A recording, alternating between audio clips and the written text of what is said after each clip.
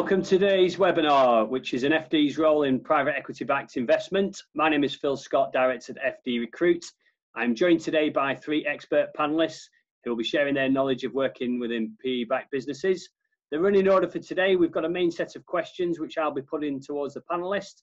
And then for the audience, if you would like to put any questions towards the end of the session, then use your chat box facility, which is located at the bottom of your screen. So I'm going to introduce my panelists one by one. We've got Colin Mills, Matt Tullett and Chris Dunley. And we'll go over to Colin, if you'd like to introduce yourself. Just give everyone a quick 60 seconds of who you are and how you first got into private equity. Yeah, afternoon everybody. No surprise, I started off as a true and qualified ACA with one of the big four, PwC. Very quickly left them and moved into large multinational corporate experiences. I guess the key experience there was with the US multinational, operated around the world as a global director and indeed running the Philips TV supply chain across multi sites. I guess that set me off on a good footing to get into private equity because it was a very broad role that I undertook. Left the global role and came back regionally and got involved in a series of private equity deals with high net worth individuals and private equity firms such as Living Bridge. Again, across a range of sectors, both in terms of consumer electronics, infrastructure, electric vehicles, and then finally got into a steel business with Endless LLP, private equity. Joined them as a CFO. After a couple of years, myself and my partner, the CEO, we bought the private equity out completely through an NBO and gave them a very attractive exit. We ran that business for 5 years, and then we successfully executed our own sale to a trade buyer and got out in July 18. I stayed on and ran the business then as the CEO. So I got from CFO to a CEO role and then laterally as a CEO role. And I left that business in July, and I'm currently now advising corporate finance people on pre-acquisition activity and pre-private equity acquisitions. Thank you, Colin. Matt, over to you. If you give everyone a quick introduction of who you are and how you got into private equity. Thank you, Phil. Colin has already betrayed the fact he must be younger than me because he came out through PwC and I'm old enough that I came out through PW. I came out through Coopers and Lybrand, apologies. So I was part of the Pricewaterhouse business actually in the early 90s. It was my audit group out of which the whole concept of transaction services was formed. And so I got involved in private equity due diligence actually quite an early stage, even as I qualified. I went sort of around the houses quite a lot before I got there. I actually stayed at PW for 8 years doing a mixture of audit work and due diligence work. Then I did 4 years as an investment banker doing M&A for a living. And then I spent 12 years at a company called Inmarsat, a satellite communications company, big global company, which was actually owned, as it happened, by Apax and Permira, the private equity funds when I got there. Got involved in the IPO there. Did a whole range of roles there until I sort of ran out of roles to do other than the CFO. Left there and then ended up as a number 2 at a private equity-backed business, David Lloyd Leisure, that many of you may be members of. Went in there basically through a contact actually at old PW Contact, who was a private equity partner there, wanted some help with that, and that was sufficient to get me my first private equity CFO gig. A couple of years ago, which was a business called the Active Care Group, focusing really on the M&A and business transformation side that I've been doing in a number of my previous roles. So I did that until earlier this year. I've mainly been homeschooling and generally keeping the family sane or trying to keep us all sane during lockdown. But now also doing a bit of pre-acquisition advisory work and seeing what else comes around. Thanks, Matt. And Chris, over to you. Give everyone a quick introduction of who you are and how you got into private equity. Hi, Chris Dunley. So my background, similar, ACA. I was at KPMG for a number of years, both in the UK and overseas. Left there, worked for listed corporate cable and wireless for a couple of years, and then moved as group financial controller into a private equity backed energy business. And was made CFO 18 months later, and have been in private equity or VC-backed businesses ever since, mainly energy, but not exclusively. I've done a home rental business and a water treatment business as well. Various stages of the cycle, some interim, some longer term, just working with PE houses around exits and restructurings mainly, developing finance functions. Thanks, Chris. So how we're going to do this today, we're going to talk a little bit about pre-private equity, so raising private equity. Then we're going to talk about life under a private equity ownership. And then we're going to talk about the sort of end, towards the end of that, which is about exits. So let's start at the very beginning. I'll go over to you, Colin. What is private equity first and foremost?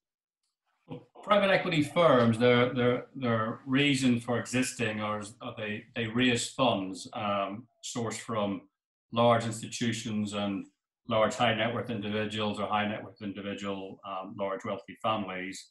We'll invest that money in private equity with the sole reason for those private equity firms to invest in companies, buy companies, exit those companies and make a profit and return those funds back to those institutions and families. Those funds will probably have a lifetime of about 10 years. So within that 10-year frame, the private equity is responsible for spending that money, investing it, and giving it a very healthy return. And I guess why private equity is so attractive in today's world is because where do you put your money? If you're a wealthy individual or an institution that needs to invest and investors' money, and private equity offers that route. It's slightly more risky, but it can also offer attractive rewards. Private equity is, in distinction to venture capital, private equity will generally want to invest in companies and take a majority stake. And in taking that majority stake, they are taking a better, more control of the company. Whilst venture capital usually is in early stage companies and generally take more of a minority stake in a venture capital venture. So yeah, that's private equity. Thanks, Colin. And Matt, over to you. What would you say the advantages are of private equity or over other forms of raising finance? Well, I think private equity, from the point of view, if you're coming at it from the point of view of a business owner, which I think is probably the place to start, then it gives you a unique ability to partially realise your investment, the value you've built up in that, but still to retain skin in the game for the next stage. You'll get hold of more funding than you ever would be able to from a bank, almost certainly. Obviously, you could completely exit and sell the business, but by bringing a private equity firm on board, you have the ability to partially realise your investment, but also to keep skin in the game and carry on growing it. And I think if you pick the right private equity partner, then they can give you an enormous amount of help in growing that business too. For example, I worked at David Lloyd, which is an investment of a private equity firm called TDR Capital, who specialise in consumer businesses, and they actually stole the whole data science team from PwC because they like them so much and have this unique data science capability, which if you're a membership business with like David Lloyd with 600,000 members, all providing you loads of data every day, you can add enormous amounts of value to in a way that the business alone would not be able to ever afford. And likewise, maybe smaller private equity firms will have specialist operating partners who will experienced business people who will spend their time creating value, helping the portfolio businesses, again in a way that a business on its own would not be able to afford. So if you pick the right private equity partner for your business, then they can genuinely help increase value. Thanks, Matt. And Chris, over to you. What are the scenarios that you see where private equity is preferable over other ways of funding? I think Matt touched on them largely. Because it's equity funding, not debt. There's a lot more scope for to increase the size of the investment relative to the business. So you can invest perhaps at an earlier stage with a view to growing the business, either organically or by acquisition. And there's a different risk appetite to debt funding.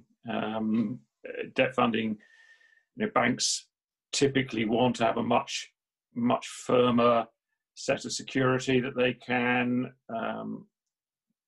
take before they lend you money, and they want to understand what the cash flows are of the business, and they will be more skeptical about racy projections. Private equity will take a different view. They'll have a different risk appetite, but the consequence, of course, is that you, as an owner, will give up some of your ownership, and almost certainly, as Colin says, you will give up control. Private equity, I haven't really come across any private equity investor that has not made sure that they've got control over the business that they've invested in. Thanks, Chris. And it also fills a gap a bit between early stage funding, which could be friends and family, could be angels, could be VC, and funding later on where a business has really established cash flows. If it needs to grow from that small scale start to a bigger business, that funding, PE, can be often the only route forward. It was put to me fairly early on in my PE career, from an owner's point of view, better to have a small part of a much bigger piece than a big stake in a small business. And that's a view that a lot of owners will agree with.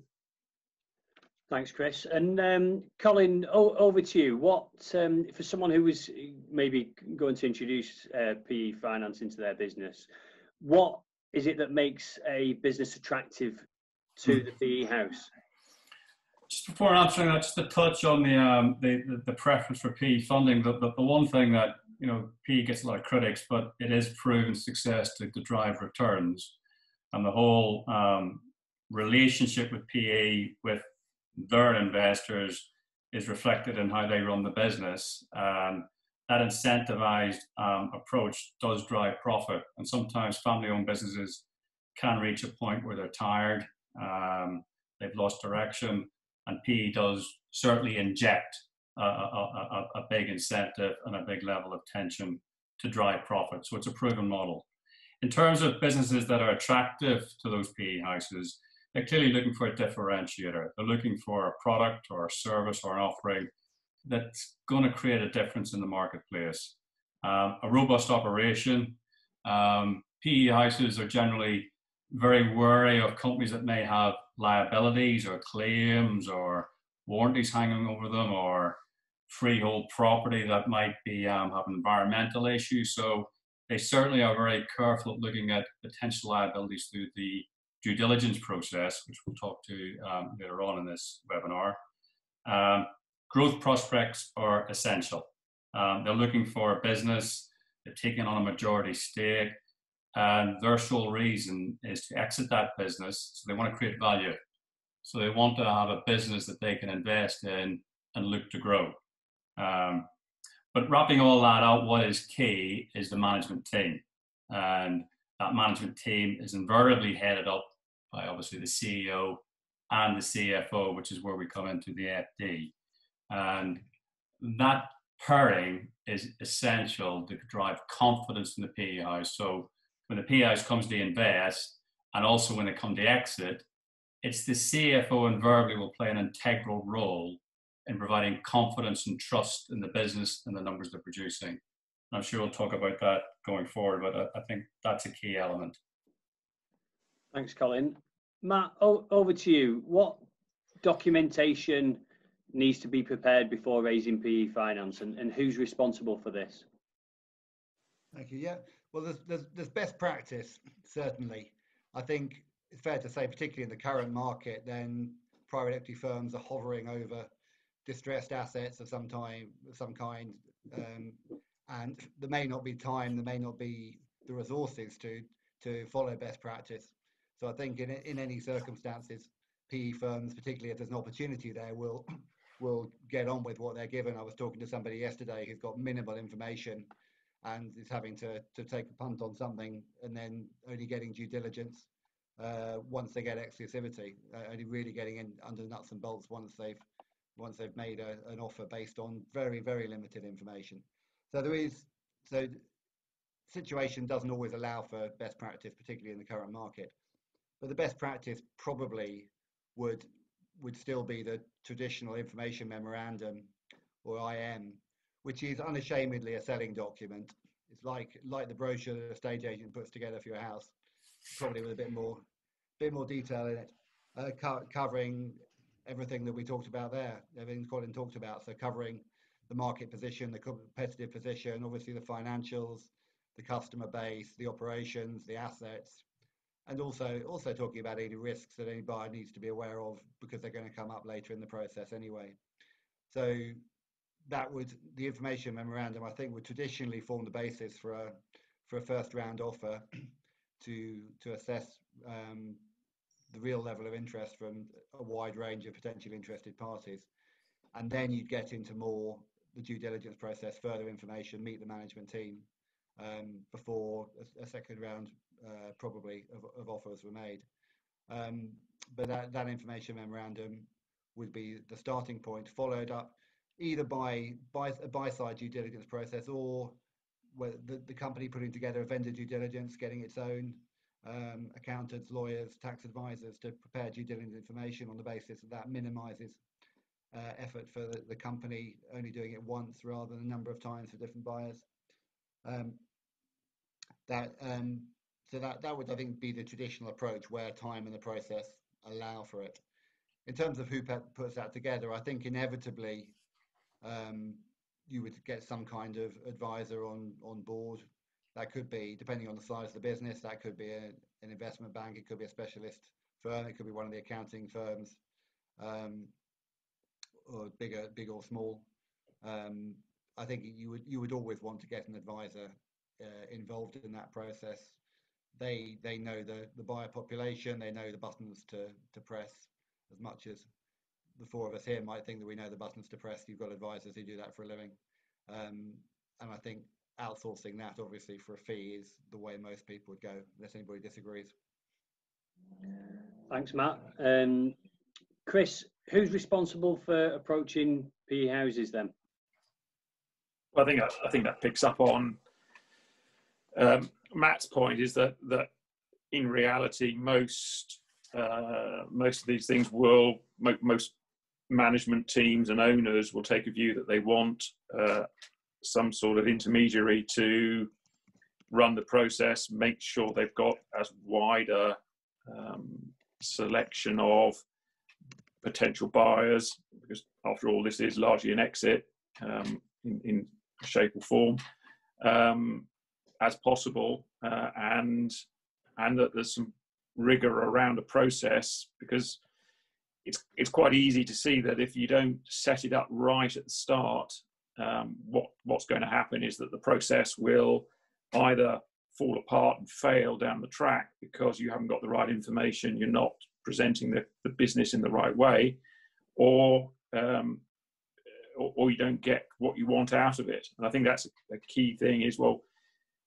from the existing owner's point of view, need to be very clear what it is that they are trying to get out of this private equity investment. Is it to find a partner to come in alongside them, or is it really a full exit? And although they may stay on to help run the business afterwards, they are taking their value and relinquishing their ownership.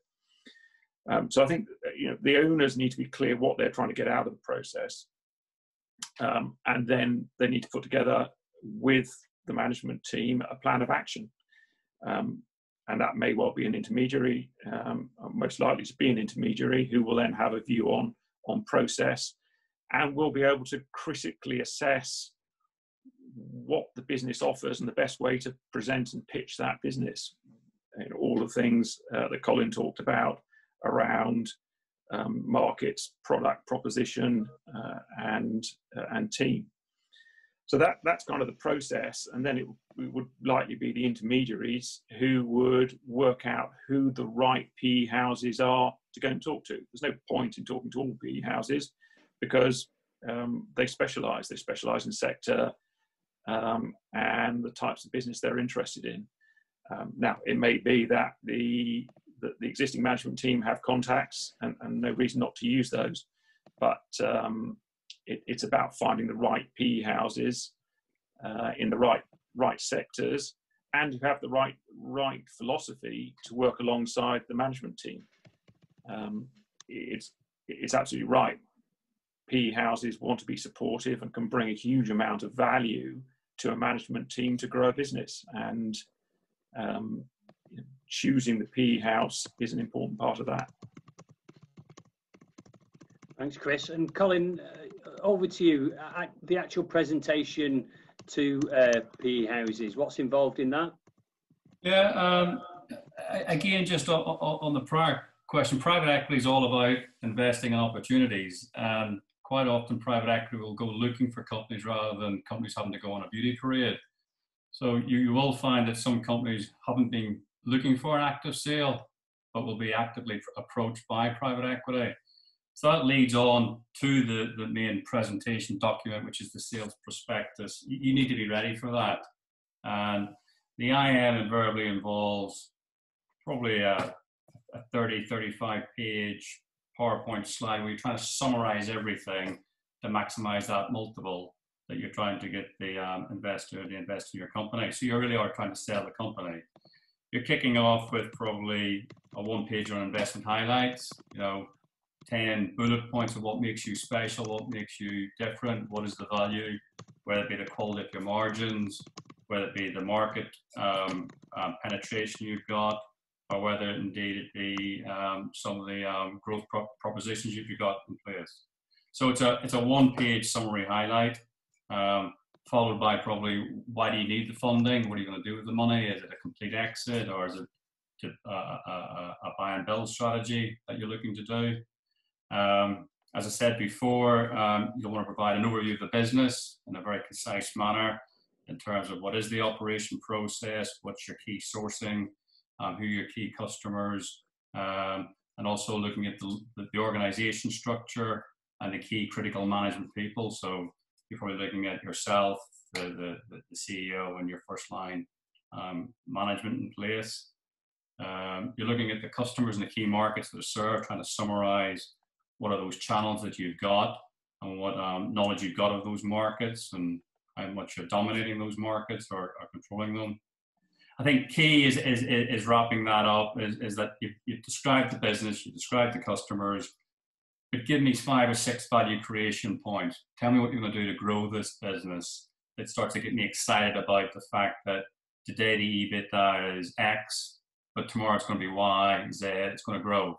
Because I've got these 5 or 6 key points that I'm going to grow for, and I want your help to deliver that.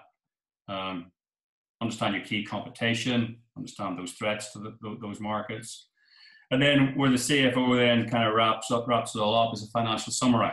You're looking at obviously historic results, but you're going to want at least a 3-year forecast there, P&L, the balance sheet, the cash flow. And that's where valuations can be destroyed or created, because your numbers need to be challenging, but they need to be deliverable. And when the due diligence kicks in, they need to have confidence in those numbers. So, if you can deliver forecasts that as you go through the due diligence process, the actual reality is they can grow, then that creates a benefit on the multiple.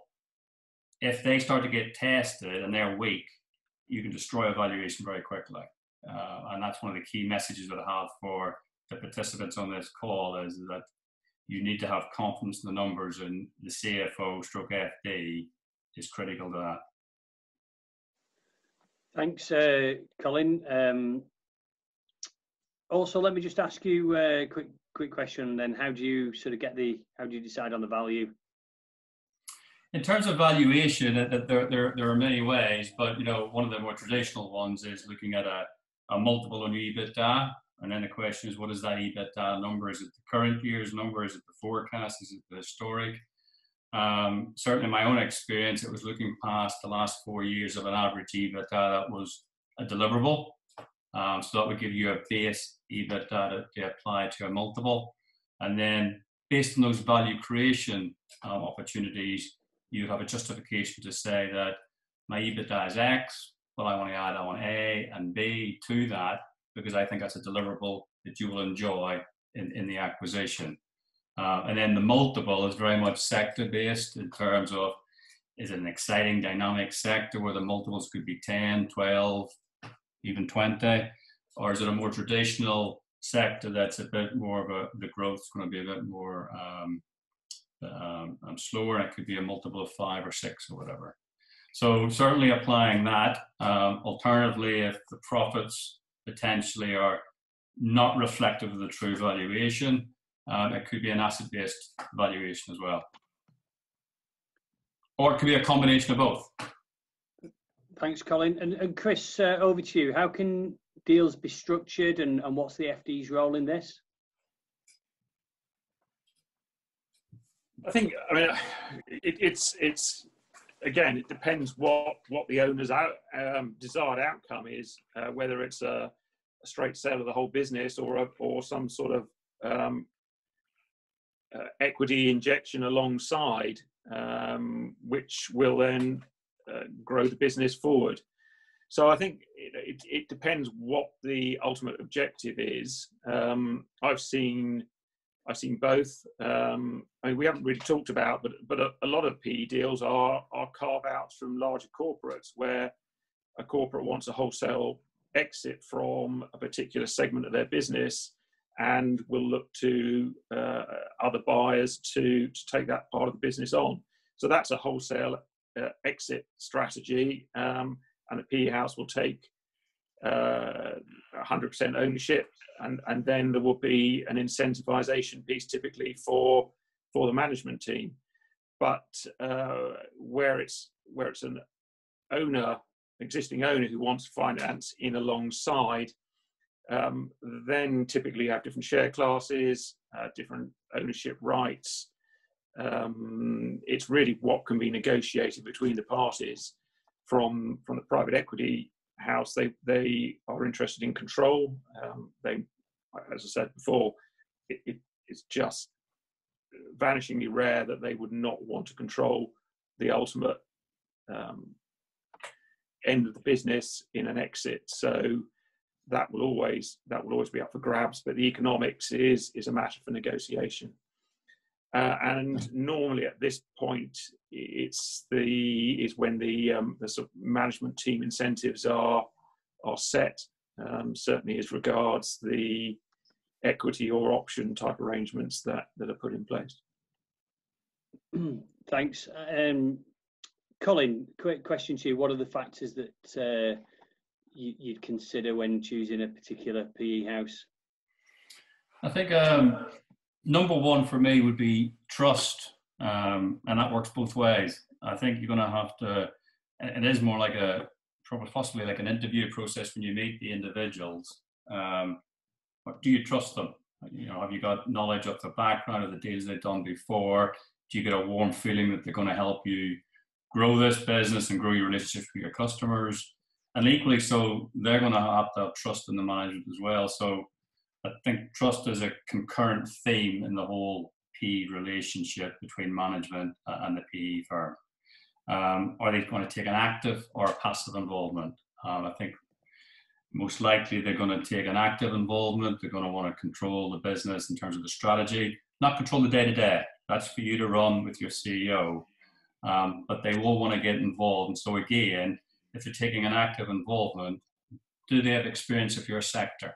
Have they shown that they can actually bring their own connections and their own contacts to actually help with the business, as opposed to just being potentially a burden on you? So I think trust and the level of active involvement that you can leverage from them are key in that relationship.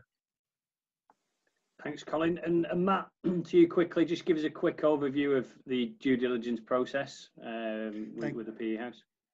Yeah, thank you. Apologies for my brief disappearance there. Hopefully I'm back on and you can hear me. The due diligence process, you will be asked every question that anybody could ever wish to think of and ask, really, obviously covering the financials to make sure that the financials provided really reflect a true and fair view economically, not just in accounting terms of what the business is doing, whether there's any one-off items or anything that distort the results, but also not just financials, tax, legal issues, customers potentially, market, competition, commercial due diligence, both in terms of proving the value of what the investor thinks they're buying, but also, as was pointed out earlier, identifying any risks that could impact the valuation for those investors later on. So if it's important, or could even possibly be considered important or material, you'll get asked about it. It's a simple summary, I think. Thanks, Matt. Just there's a few questions coming through, and I know Zoom provides an email address for questions to be emailed. We haven't got that inbox open, so just as a reminder, any questions that we'll cover with the panelists at the end, if you just pop them into the chat box at the bottom of your screen, that's the folder we'll be going through towards the end. So let's move the discussion on to the sort of life with the PE on board, so post deal. So over to you, Chris. What happens once the PE house is on board? Well, I think, again, it depends a little bit what the deal was like. Not many PE houses will have a view of the management team and a business when they're looking to buy, and bluntly, they may want to change parts of the management team, and they won't be hanging around if they decide they need to make those changes.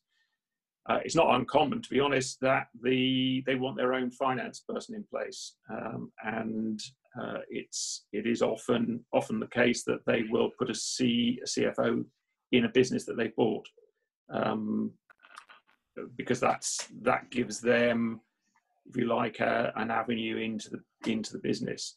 But even if that doesn't happen, it's very important for the CFO to build a good relationship and a good open relationship with the PE house. They'll be looking for information. PE houses are, without exception, data hungry, and they will want a lot of information. And so it will be essential that the business can provide that as quickly as possible and as accurately as possible. And they need to have the systems in place. And we'll talk a bit about some of that, I guess, a bit later on. They'll also have a strategy, or will want to draw up a strategy to make sure that the business plan they've bought into is deliverable. And that might be a 100-day plan and all that sort of usual stuff. But they will want to spend a lot of time with the management team to make sure that everyone's clear what needs to happen to meet their expectations and make sure things are on track.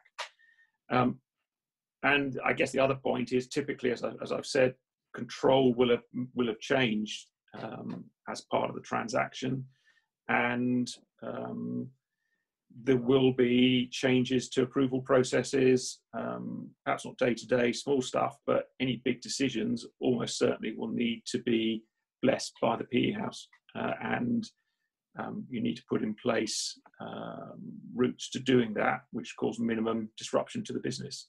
Clearly, it doesn't wait to wait a month or so before you can get a spend decision or a capital item approval to be purchased. So you need to have a open discussion to get those things moved through. Thanks, Chris. And similar to you, Colin, what's the working relationship like with the PE house, and once they're on board, and how is the FD involved in this? I think that fundamentally depends on how trading is going. I think the relationship with some of the PE and CFOs in January, February of this year compared to April and May were night and day. So clearly when trading performance is going well, you know, the flow of questions coming through or the modeling that's required is less so. But ultimately, whether trading is good or bad, you know, one of the key messages I would give to any prospective FD is that the relationship is one where you've got to be ultra responsive. Some of the values that I live by are speed of response and sense of urgency at all times, and that's what PE houses expect.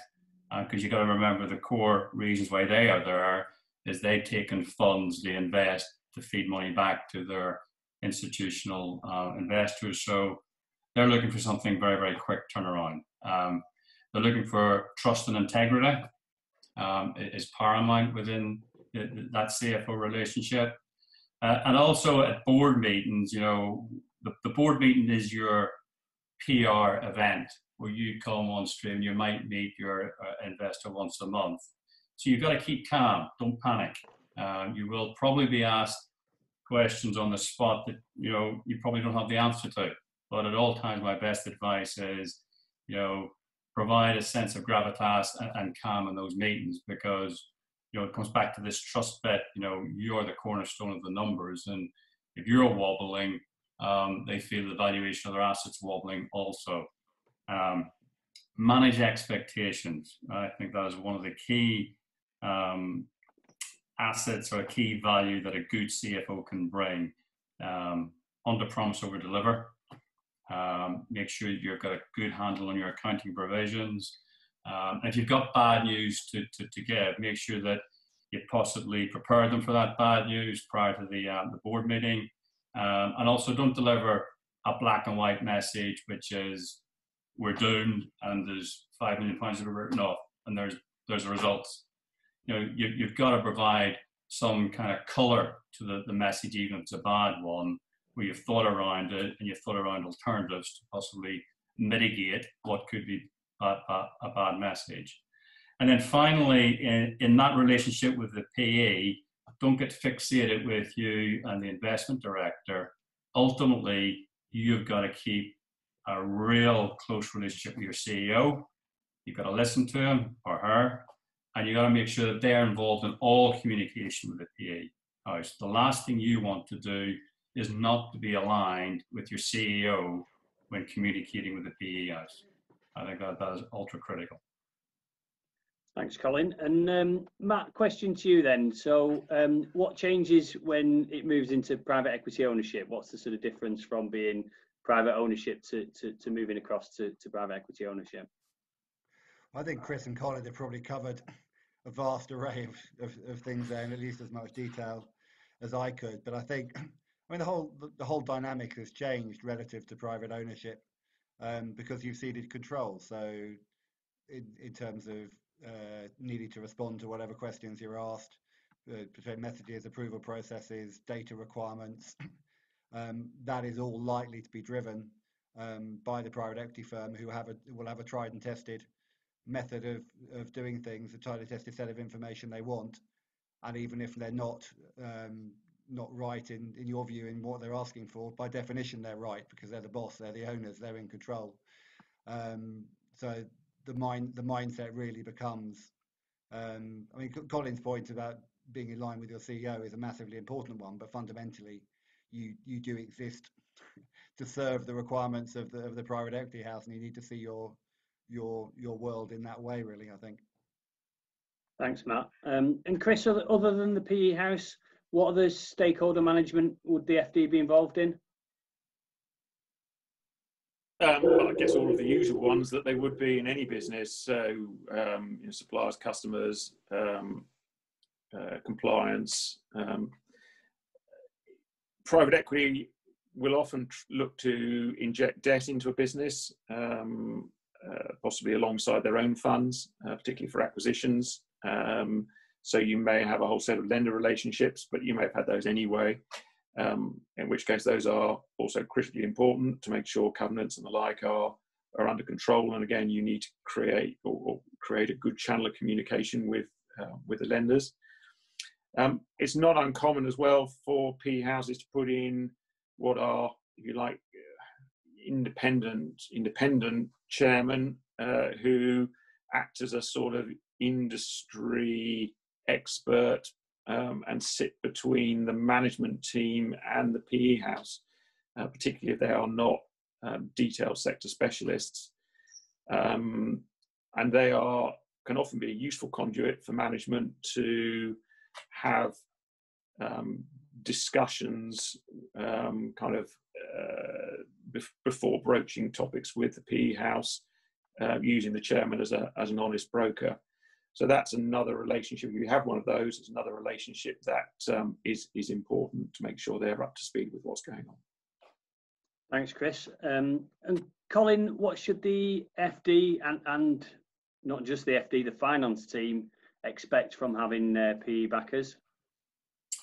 I think, before we even get to an exit stage, the information requests will be fast and furious. So I think if you're coming into a PE-backed business and you're the CFO or FD, one of my key recommendations is have a really good look at your finance team, because if your finance team is weak, that's going to get exposed very quickly during an exit process, because you're the key conduit for the information that's going to be requested in a DD process.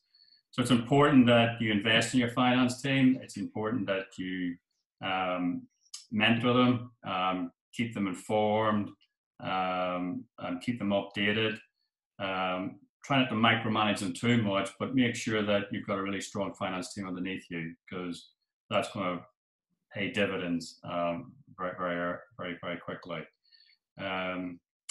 You've got the board meetings that will be coming through on a regular basis as well. But one of the things that I'd also recommend to any prospective CFO of a PE business is, with your finance team, is get your modeling right.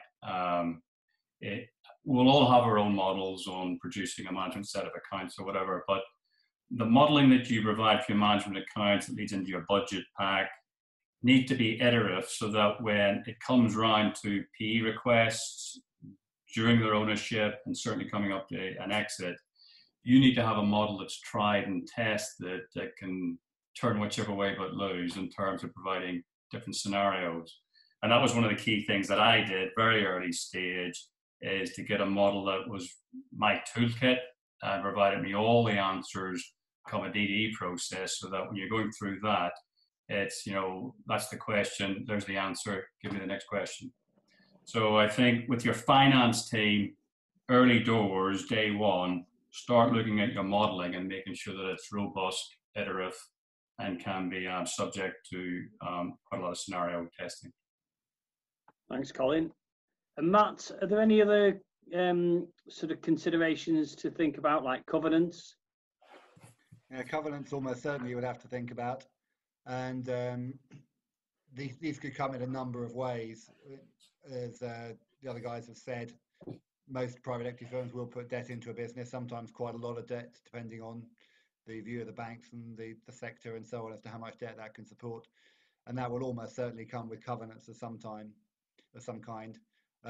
Probably quarterly compliance will be the standard one. Your EBITDA to debt ratio has to be within a certain range at the end of each quarter, otherwise the private equity firm has to do something about it, which would make you very unpopular as a CFO. But also there'll probably be certain requirements, more tighter ones probably, not just the basic compliant ones, if you want to do acquisitions, and particularly if you want to distribute any money to the shareholders. The banks would require a higher level of comfort to allow that to happen. So managing the covenant position, and sometimes you have some restricted payments or baskets of funds for distributions and so on that also need managing. But either way, those banking financing requirements are in a leveraged situation, which is most private equity situations, highly likely to be a material inhibitor of freedom to act in the way you otherwise might want to as a business. I think those would be the main ones beyond the sort of standard regulatory requirements, and obviously the private equity firms will have their own internal ways they want to do things that you have to watch out for. And also there are various corporate governance requirements around the private equity world, which most private equity firms will want to stick to as well, which require you to do certain things in a certain way and to report certain things around governance. So by moving from the public company world to the private company world, you certainly haven't got rid of those increasingly onerous corporate governance requirements completely. But they're certainly less than they would be in the public company world these days. Thanks, Matt. And Chris, very briefly, how long would one expect to have a PE house on board for? Yeah, I mean, it's a little bit how long's a piece of string. I mean, the reality is the average fund life is around about 10 years. That's what investors commit to lock their money up for, typically, that sort of number.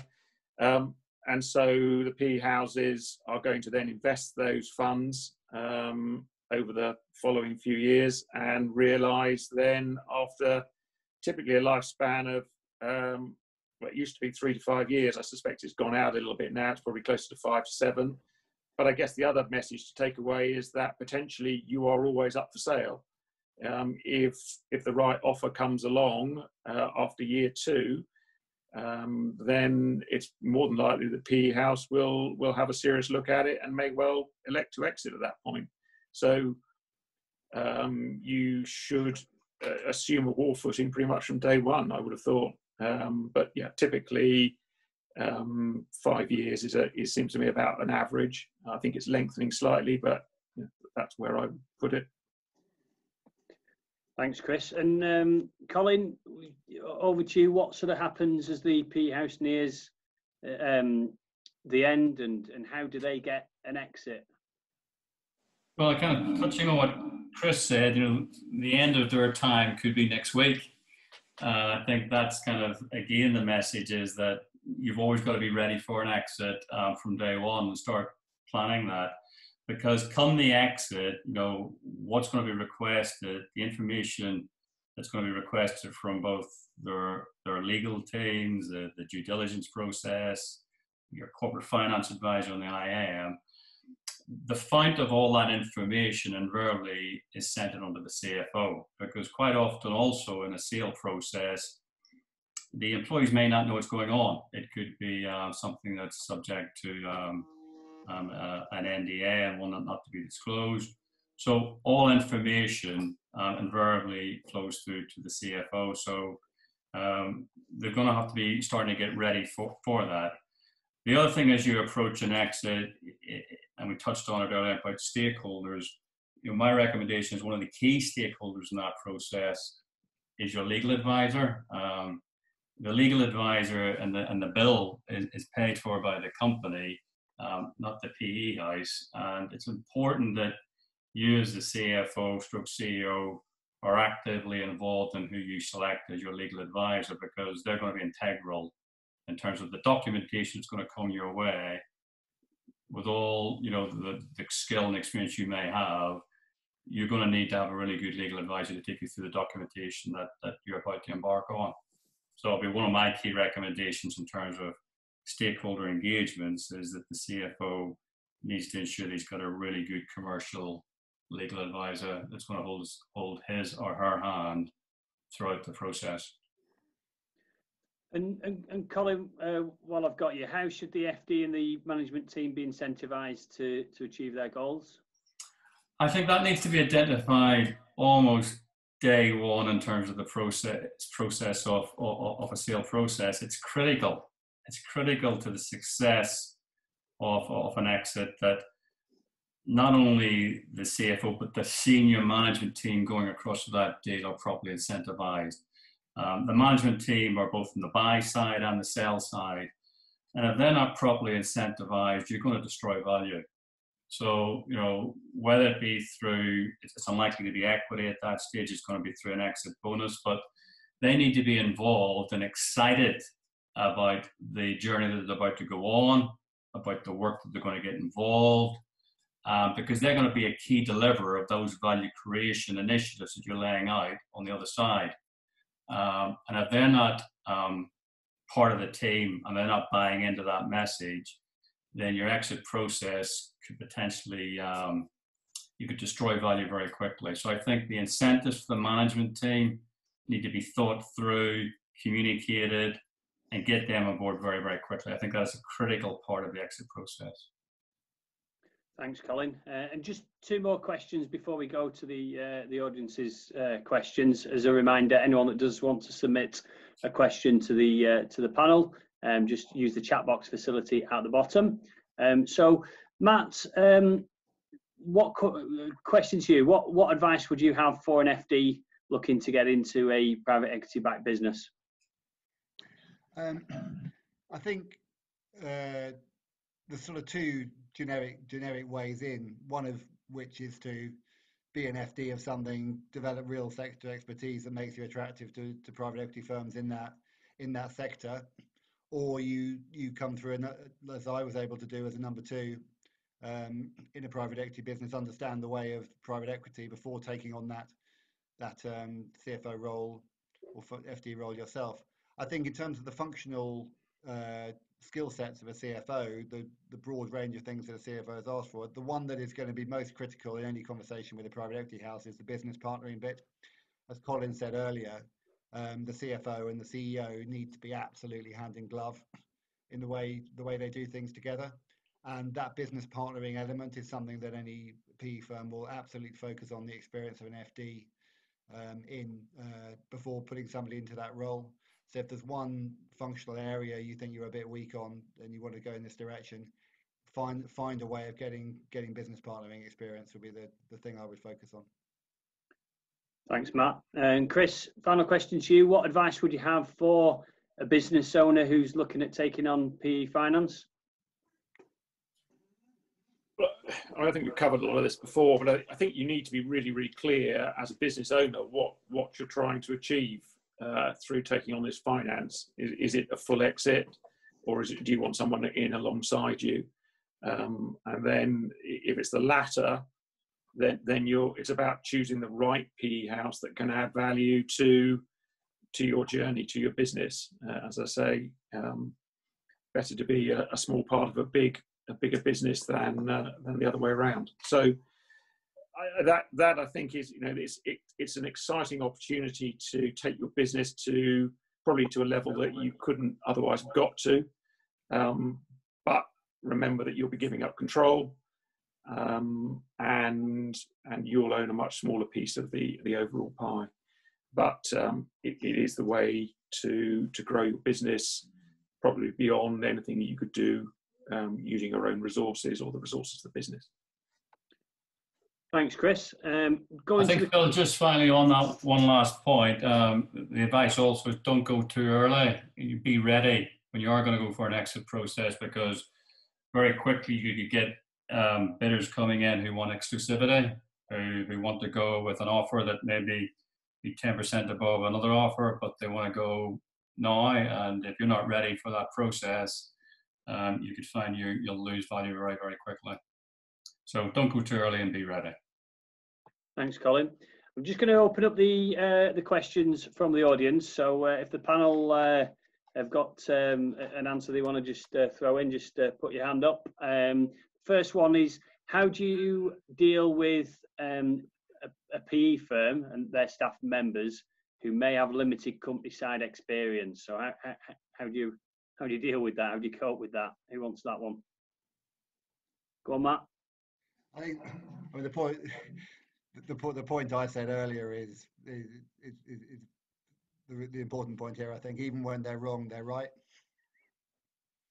and you have to treat them like that. And I think in a decent PE firm, they will know where their fields of expertise are, and they will not try and second guess operational decisions, except if they're an operating partner whose job it is to second guess operating decisions. But the private equity firms are generally very close teams within themselves. The way they operate as organisations, they strongly incentivise for collaborative working and team outcomes. So you just really need to accept that when you're talking to one person from the private equity firm, you're talking to all of them, and need to treat them with a level of respect and understanding that requires. Thanks, Matt. Another question to the panel. Would you consider moving back into a non-PE environment, or once you've had PE experience, do you tend to want to remain in that space? Who wants that one? I'll take that. Colin. I think having been in the PE world and also being a business owner where I was the shareholder as well, it is the essence of it is ownership, accountability, and making those decisions very, very quickly. And although that can be an intense, pressurized environment, it's great to be the person who's making those decisions and turn them around very quickly. I think in a more corporate environment, you've got to respect the levels that come with that. And invariably, you don't have that higher level of empowerment and ability to work in a fast-moving, dynamic environment. So in a lot of respects, they are different environments, and might be a challenge to move back into that environment, having enjoyed what is an intense environment, but hopefully ultimately a rewarding one. Thanks, Colin. Another question: should business owners be cautious regarding highly leveraged deals? Don't most PE houses structure deals with high levels of debt? Who wants that one? Chris? Yeah, I mean, I think the yes, don't get me wrong, there is still a lot of debt put into businesses, but of course it doesn't suit anyone's interests for that level of debt to be too high to be sustainable and repayable out of cash flows. So no one goes into a lending decision wanting to fail, because that just isn't helpful. It comes down to the quality of forecasts, and of course the kind of black swans like COVID that have caused all the problems that we've seen. But I mean, the deals I've been involved in, mainly infrastructure where a lot of leverage is used, those are treated on their merits, and the banks will take a view of what they can lend and what they can't lend. And the PE houses will try and push the envelope, but at the end of the day, they can only push it so far. I think the other key stakeholder in that debate, and we haven't touched on it, is credit insurance. And credit insurers usually have a fairly bleak view once private equity are involved. So business owners need to be aware that their credit rating pre-deal could be a 9 or a 10 and could very quickly drop and have an impact on their credit rating and indeed possibly their ABF facility once PE are involved, depending on the level of debt that comes with the deal. And I've seen that with experience.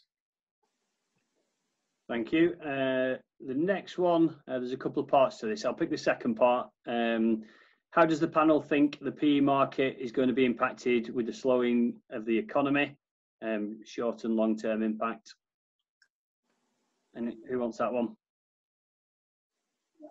How's the PE market been impacted? I think at the moment the PE, they're sitting on what is termed a lot of dry powder. There's a lot of money to be spent. I think with the recent levels of restrictions and lockdowns, it's probably put a damper on some of that money being spent in this quarter. But I'm pretty confident that that money has to be spent, as we talked about, what they need to do with their fund. And if it's not the back end of this quarter, certainly into 2021, there's going to be opportunities abound. Opportunities from either companies that are on the distress side through COVID, opportunities from entrepreneurs who may just have had enough and want an exit, or through the fact that they're seeing changes in capital gains tax coming through and also want to expedite an exit. And then there's also going to be winners and losers through this COVID process. There's companies that are succeeding and they're on an upward curve, and equally so, the time is right for them to sell as well. So you've got the whole spectrum of distressed companies and companies that are succeeding. In the middle of that, you've got private equity with an immense amount of money to be spent. So is that money going to be unleashed? Absolutely. When? Timing, but it will be. Thanks, Colin. A question here about remuneration for FDs of PE-backed businesses. What would you see as a typical package in terms of basic and equity stake? Who wants that one? So you should answer that one, Phil. Sorry? You should answer that one. Yeah, exactly.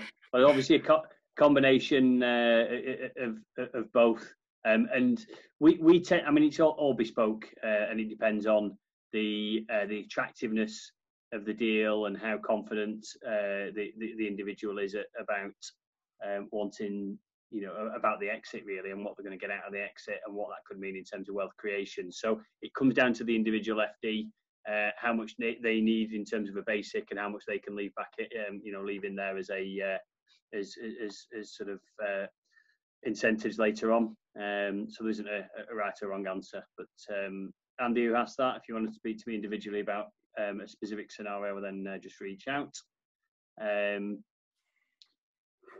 That pretty much is it. There's a few more questions in there, but we are up to time. So apologies if we've not got through everybody's questions. If anyone does want to reach out to you individually, if they didn't get their questions asked, LinkedIn, I think we said just before we went live, LinkedIn's the best format to contact you guys on. Is that okay if people want to reach out independently? Yeah, no problem. Yeah. Thank you very much. Bringing us up to time, we will send out some correspondence to everyone that's tuned in today. We don't charge for any of these events. All we ask is that you will like and share, and to heighten the awareness of our events. So if you put a comment for those of you that are on LinkedIn, that'd be fantastic. Obviously, if any of you are recruiting, we've got accountancy recruit and HR recruit within the suite of brands that we've got. Be more than happy to hear from any of you guys should you need us. But a massive thank you to everybody. Thank you to everyone who's tuned in, and thanks to the panelists. And on that note, I'd like to formally bring the session to a close. Thanks, guys. Thanks very much.